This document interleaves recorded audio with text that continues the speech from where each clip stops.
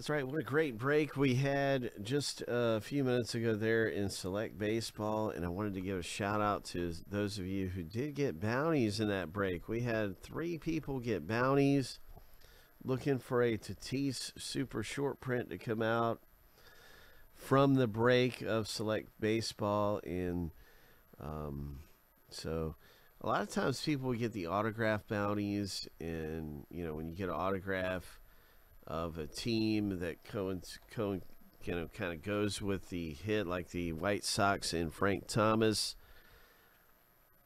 If we're to pull a White Sox auto, it would go to the person who has the Frank Thomas, and then they would win the jersey autographed by Frank Thomas. And this particular one, for some reason or another, everybody kind of shied away from those jerseys and picked the Tatis short print to come out. And if that short print were to come out of Tatis, then you guys would have won the Slam Diego. It's a Tatis jersey autographed by him,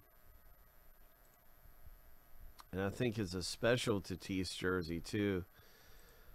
Slam Diego, that's it right here. And so that's really cool. We did have a short print come out. It was a Ken Griffey Jr. short print, so not a Tatis.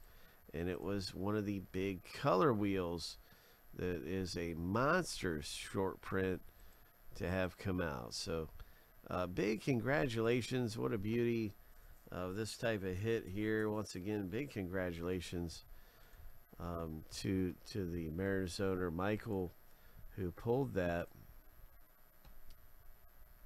hit out of there, Michael P. This was our hit right here. You can see it's just a gem of a hit, but I wanted to just give you guys a big nod, big thumbs up. Thanks for taking a shot in the bounty and winning a Tatis jersey. It was pretty close to happening because we did get one of these big short prints, but it was a Seattle short print.